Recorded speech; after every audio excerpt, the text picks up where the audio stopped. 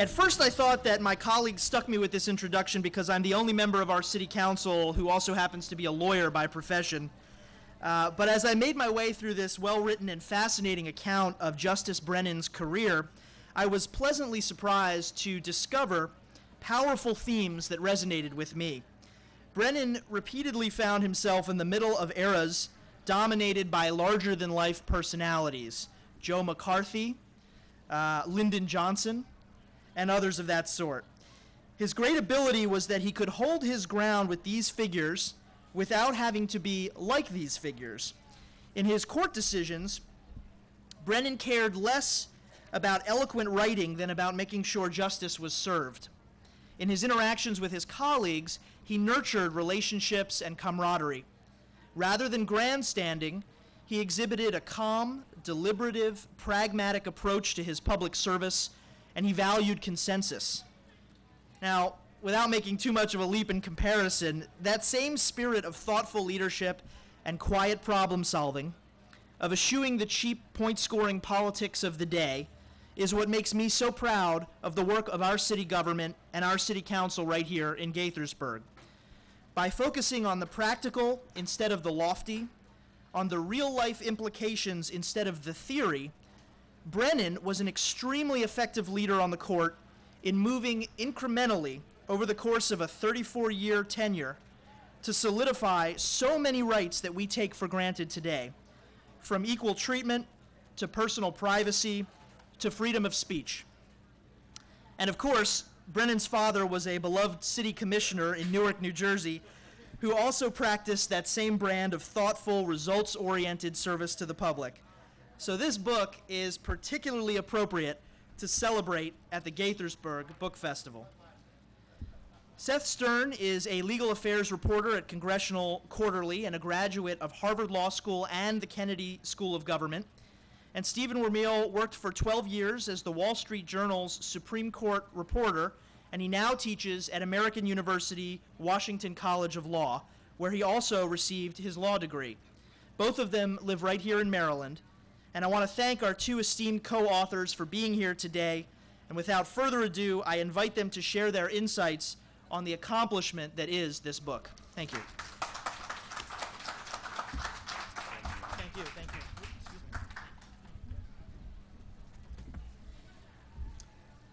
Well, thank you for coming out today.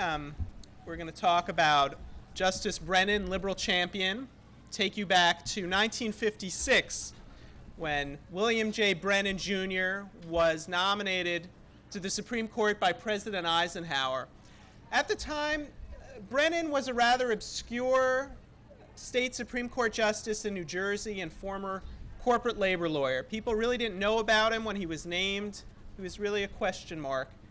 And yet, during the course of the 34 terms he served on the Supreme Court, he proved to be perhaps the most influential justice of the 20th century. And that's not our opinion, but rather that of Antonin Scalia, his colleague on the court, with whom he agreed about very little.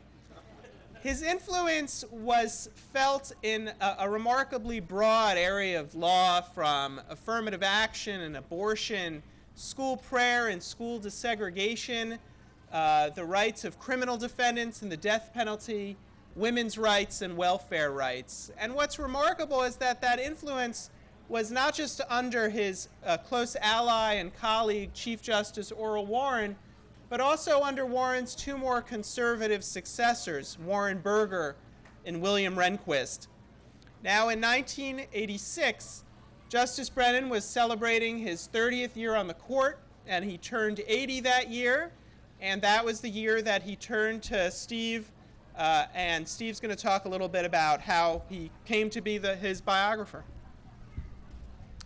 Thanks, and welcome everybody. We're delighted to have the chance to be here.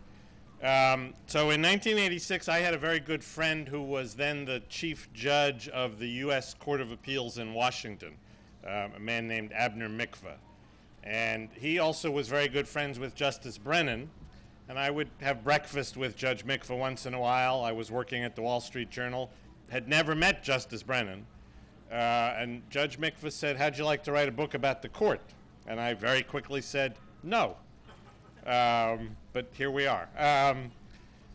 It turned out, to give you the short version of the story, that Justice Brennan, because of his anniversary on the court and birthday, was looking for a biographer. I didn't know that. They sort of let me believe that I was going to go convince Justice Brennan that he should break 30 years of silence and cooperate with a biographer and tell all. And so I thought this was kind of an interesting challenge. How would I go sell him on this idea and on me being the person with whom he would do this? And I prepared for months and months for this meeting with him, thinking that it really would have to be like a scholarly sales pitch about how we would proceed and what we would cover and so on. And I walked into that meeting in June 1986, and he came out from behind his big desk and said, "Steve, I'm ready to start. How about you?" So how do you like my sales pitch? That was it. I never got to give it, and he began cooperating very generously with his time. I ended up doing about 60 hours of tape-recorded interviews with him. He opened up all of his files and papers, and for the first 4 years, his last 4 years on the bench, he wanted the book to be a secret, essentially. He was afraid that if other justices knew that I was meeting regularly with him, that it would affect his relationship with them, that they would be less willing to talk to him about cases and so on, and he didn't want that. So we kept it a secret, which made for a very interesting dynamic for me. What I discovered quickly was that the way this book was going to unfold was he came to work at 7 a.m. every morning, and I needed to start my Wall Street Journal job at 9 a.m. every day. So you can figure out what's coming. Basically, I got to the court at 7 o'clock every morning. He made an arrangement with the Supreme Court police force that if I wanted to come up and work in his chambers, I would just go into the office of the police sergeant, and they would call upstairs and say, "Steve's here," and he would say, "Okay, send him up," or not, and I would sneak up the back stairs with the police officer, and some days interview Justice Brennan, other days work in his files and papers and so on. And it was a remarkable opportunity to really learn about the workings of the institution. Let me just say one word about the resources he made available, and then I'll turn it back to Seth. Most justices will have two sets of files in their offices. What they call the case files, which it contain the draft opinions and exchanges of memos among the justices, and then a correspondence file, which is basically as it sounds. Justice Brennan had both of those in large volume, but also had a third set of files, which was a remarkable and fascinating resource. Beginning in 1960, so for 30 of his 34 years on the court, he had his law clerks at the end of every court term write a narrative account, like a novel, about what went on behind the scenes in all of the major cases of the term. Literally blow-by-blow descriptions. And he made those available to me as well.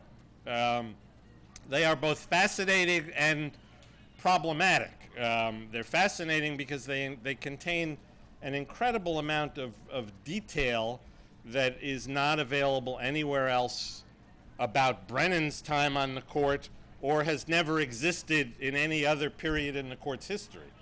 When one justice goes to discuss a case with another justice, there's no record of that anywhere.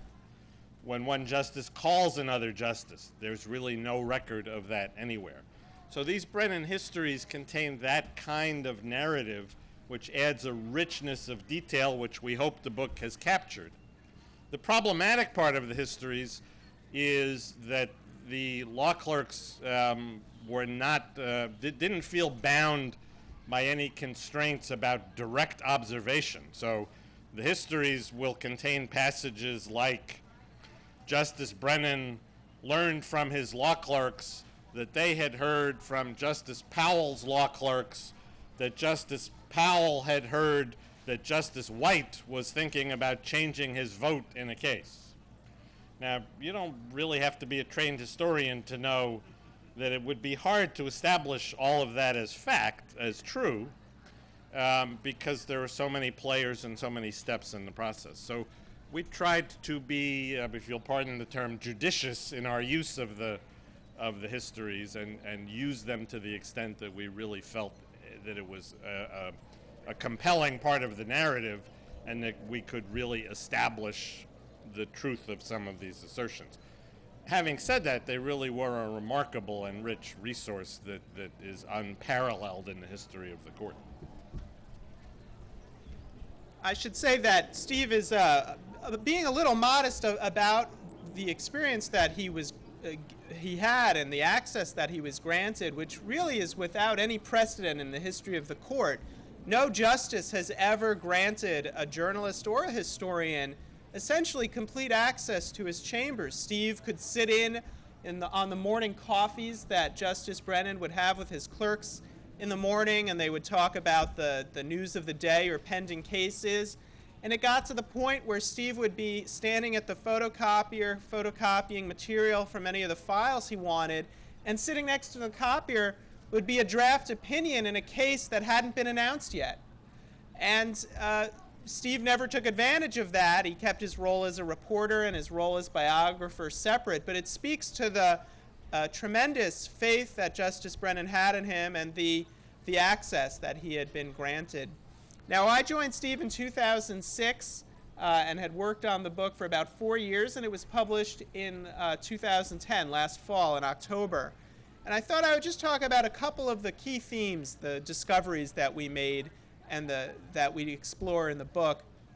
One of them, the most fascinating really, is the contrast between Justice Brennan, the liberal justice, and the much more conservative man. And we saw that on things like press freedom, where he was the great champion of the press and his decisions, and yet really distrusted reporters. There's no one that he would curse about in his interviews with Steve or who would infuriate him more than journalists. We saw that on the area of abortion, where he wrote some of the key privacy precedents of the 1960s and 70s that made Roe versus Wade possible, and he helped craft the opinion that Justice Harry Blackmun wrote in that case. And yet he made clear to Steve that he was uncomfortable with abortion, and if his daughter had wanted to have one, he would have been uncomfortable with that idea. The area where it's really most striking, this contrast, is on women's rights, where he wrote many of the key decisions, the landmark decisions of the 1970s, and yet he admitted to his clerks in the late 60s that he was uncomfortable with the idea of a female colleague. And in the 1970s, at a time when his clerks, every justice now has 4, in that era they had 2, and then it went up to 3, and then 4, his former clerks would recommend clerks to him. And they called him up, 2 of them in 1970, who were teaching at the law school at the University of California, Berkeley.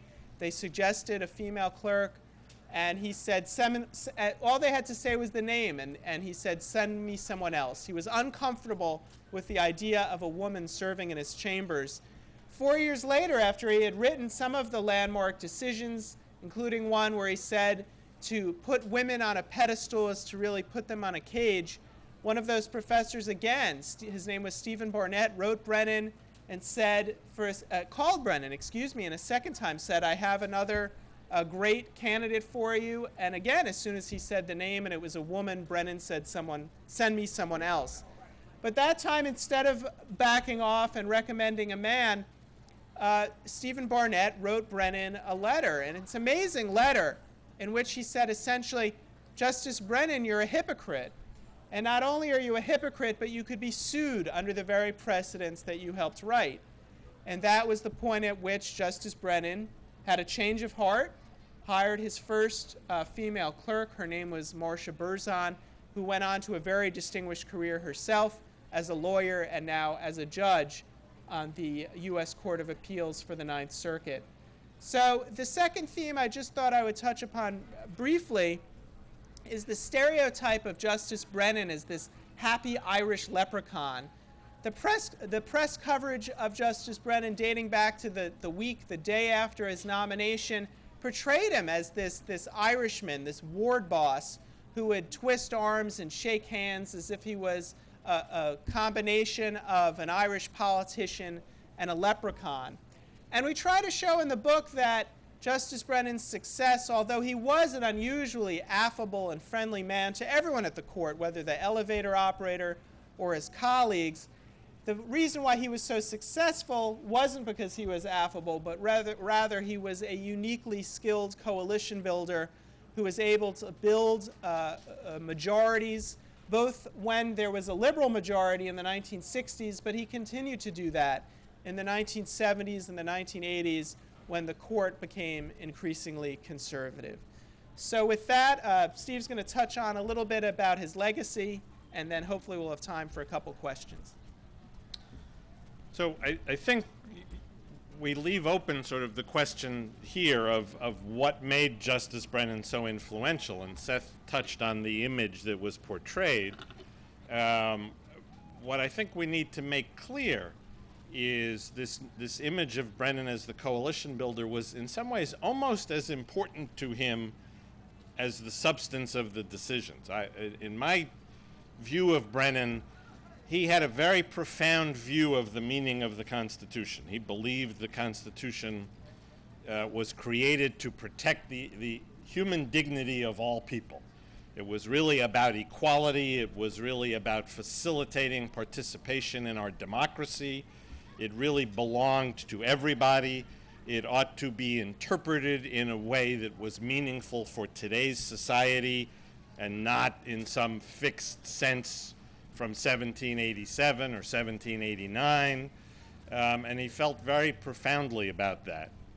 But he felt equally profoundly that if you put those views out there and didn't win, you never convinced 4 other justices, you weren't really accomplishing anything. And so he was as adamant about trying to compromise and, as Seth said, build coalitions around those views to the greatest extent possible. He would really work the process of compromising. Some of my favorite anecdotes that you see in his files, his probably the person he had to work most with after the Warren Court ended in 1969. Justice Lewis Powell came on the court in 1972 and stayed until 1987. And in that period, Lewis Powell was the swing vote, what Anthony Kennedy is described as today. Lewis Powell was the person whose vote Brennan had to win most of the time in a liberal, progressive, close decision. He'd send a draft opinion to Powell, and he'd get these letters back that were Powell was a very courtly, Richmond Southern gentleman. He'd write back the most charming letters. Dear Bill, I think you've done a marvelous job with this opinion, and I really compliment the way you've handled the complex issues, and I'm sure I'd be able to join you if you could see your way clear to just making a couple of small changes. Then it's a 9-page single-spaced letter that asks Brennan to essentially rewrite the entire opinion. Well, you and I might look at that letter and say, oh, there's no hope. This is never going to happen. I'm desperate. I give up. Brennan would look at that letter and say, okay, we're in play, right? This is the beginning of a discussion. If you didn't get that letter, there's no 5th vote, and you're done. You're out of the game. So as daunting as that letter might be, it's something to work on and work with. And so Brennan really viewed that as opportunity. And that's in a sense as a really critical part, I think, of who he was. The legacy that he left from all of that is really profound. You find Brennan's influence in free speech cases today. I mean, there are 2 free speech cases in the Supreme Court this term, both of which are significantly influenced by Brennan. The current, to the extent that affirmative action still exists in higher education, it's partly a legacy of Brennan's efforts. The strength of the right to abortion is partly a result of Brennan's support and legacy. The controversy in our country over the death penalty and whether it's fair and can be administered in an appropriate way, or whether it's flatly unconstitutional. Brennan was pivotal in that debate, and his views still play a role in that discussion. Church-state separation issues, it's really still Brennan's view of separation that is kind of defining one side of the debate. He was an ardent separationist. The court is certainly moving away from some of these views, but Brennan's view is still very much kind of defining one side and one part of the debate in a very significant way. And so it really is a very profound legacy. But again, it comes not just from the constitutional vision, but also from this deep-seated belief that you really had to compromise to try to win a court, to win 5 votes. Should we open it up to questions? Yeah, so with that, if anyone has a question, I guess they ask if you could come to the microphone and ask it there. With the way the court, I'll talk loud.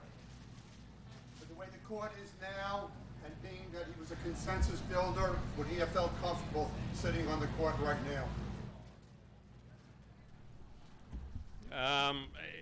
This would be a much harder court. I mean, I think, when we talk about Brennan, even though we're trying to sort of disavow the magical leprechaun image, we do still create a sense that there was something mystical about his ability to find 5 votes. But it's sort of self-evident, if you think about it, that the critical ingredient in finding 5 votes is that there have to be 5 votes there to find. And I think he would have a harder time doing that in this court. To the extent that Anthony Kennedy is the swing vote, if Brennan were in the liberal wing of the court and trying to pitch for Anthony Kennedy's vote, that would be a much harder sell today than it was to try to persuade Lewis Powell 30 years ago, or maybe even Sandra O'Connor in the early 80s. We certainly could say confidently he wouldn't stop trying.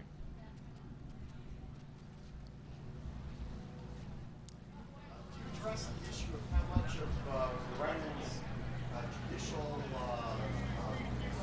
point of view was shaped by his upbringing? And I believe he grew up in Newark. Sure. The question is how much of his judicial philosophy was shaped by his background. And Justice Brennan grew up in Newark. He was the son of 2 Irish immigrants who grew up about 10 miles apart in County Roscommon. They never would have met if they hadn't both wound up in Newark. His father was a stationary fireman working in a brewery, and then worked his way up through his union and then into city politics in Newark. And we think that his father was a tremendous influence, the notion of economic justice. I think he really did get that from his father. But his father, as a city official, had no qualms about sort of cracking down on civil liberties. And Justice Brennan was very different in that regard, given his being a champion of civil liberties. So his upbringing, his father only tell you so much of the story. I think his faith as a Catholic also fed his sense of justice, his notion of human dignity, but that wasn't the only influence. So in the case of Justice Brennan, it's hard to say there was one influence, there was one moment that made him who he was. And he spent his career as a corporate labor lawyer and then as a judge in New Jersey at every level of the court in the late 1940s and early 1950s before he became a justice. And I don't think that you can say, or he would even say, that at the moment he was confirmed in 1957 that he would become the great liberal champion. I don't think it was clear then, if you go back and read his decisions as a New Jersey judge, who he was. He evolved some. He sort of grew into that role as liberal champion, and it wasn't clear from the moment that he joined the court. I would just add that I think it was somewhat circumstantial, too. He joined the court 2 years after Brown versus Board of Education, when the South is resisting the authority of the court deeply, and Brennan is exactly the kind of person who is going to assume the persona of the institution. I mean, you get to the court and people are disrespecting the court and disobeying the court that you've just joined. That's not acceptable to him. He really sort of takes on the mantra of defending the court and the institution and its authority and role, and I think that civil rights context is very important to his development. What did you learn about the process that transcended the man? The process of the court. The tug of war. I mean, in some ways, what we learned about the court, I sort of hesitate to say this, but in some ways it's less interesting than the legend. You know, you have the image from other coverage of the court and other books and works about the court, of the justices fighting with each other and arguing with each other and having feuds with each other and so on. And that's really not the image that I came away with. The image I came away with is that for the most part, the court works in a relatively scholarly fashion. The justices do most of their work in writing. My discussion earlier of the interesting details about phone calls and personal visits, I would say that's 10% of the work of the court. The other 90% is written draft opinions and written memos and exchanges, and the negotiations that take place are not as we might want to think of them. Well, gee, are you pro-abortion or are you anti-abortion, and how strongly or not? It's, you know, what do these three words in the middle of this sentence in your opinion mean, and how are they going to be interpreted subsequently in some other context, and could you explain to me what you had in mind so I know whether I can support that sentence or not? And it. Follow-up, did you expect that when you entered the project? Not entirely. I guess I had sort of, you know, I drunk the Kool-Aid and believed that the court was a lot about personalities and personal interaction among the justices more than I came to think it really was. Not that that's totally insignificant. I mean, the personalities matter and the personal interactions matter, but I think much less so than I had imagined. Yeah, yeah, please. A little off topic, but one of the issues about the federal courts today is cameras in the court. There's discussion, legislation pending whether to have cameras in trial courts, courts of appeals, and ultimately the Supreme Court. All the justices that said against. What effect do you think that might have both on oral argument in the court and on the quality of decision making when cameras are allowed? Do you think it's a good idea? Well, I could answer that question in the context of Justice Brennan, who had his own evolution on that issue, where he was somewhat reluctant in the 70s and 80s with the idea. He later came to embrace it.